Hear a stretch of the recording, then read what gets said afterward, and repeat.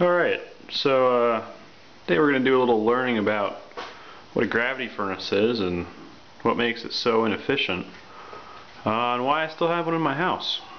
So here you can see the outside of the gravity furnace. That's a washing machine for reference. So you can see it's a pretty big device. And you got this duct right here, and there's one on the other side. Those are the cool air return ducts. And the air will enter into the outer shell of the furnace down at the bottom there, and it'll be heated up by a big burner enclosure on the inside, and the air will kind of flow around the outside of that burner enclosure, which is ceramic lined, and then it'll go up through the rest of the house. As it heats up, air becomes less dense and it flows through all these little octopus tentacle things to the actual ducts, at which point the air then recycles back through the house.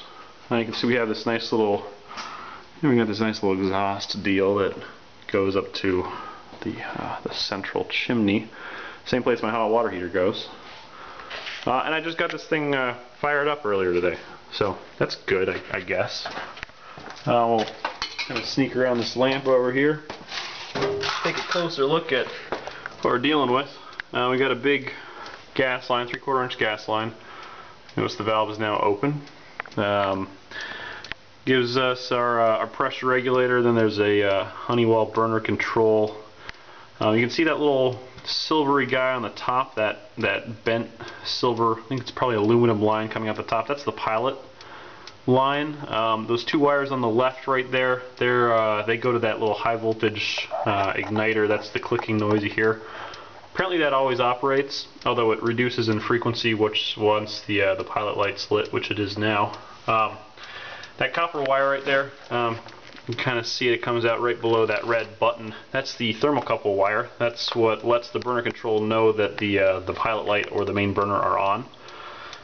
So if the light goes off, then the burner shuts down. Blue knob has 3 positions: off, pilot, and on. Right now it's on. And I have my heat upstairs cranked up all the way. And then that little red button right there, when I go to pilot, when I need to restart it for the season or after it mysteriously shuts off, which I'm sure it will do at some point in the middle of the winter, you hold down that little red button. That gives you gas. It kind of overrides the thermocouple for a couple seconds. Gives you gas to your pilot light until the pilot light has heated the thermocouple up enough to convince the furnace that the thermocouple is lit, at which point it will stay lit by itself.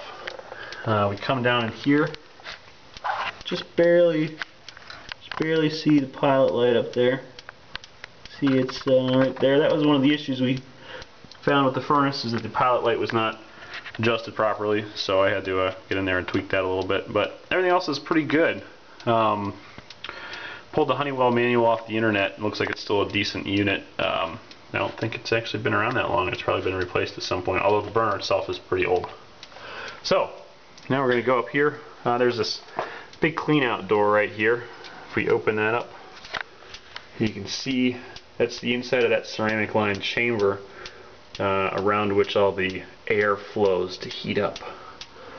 Now we're going to go up here. There's a secondary controller of some kind right here.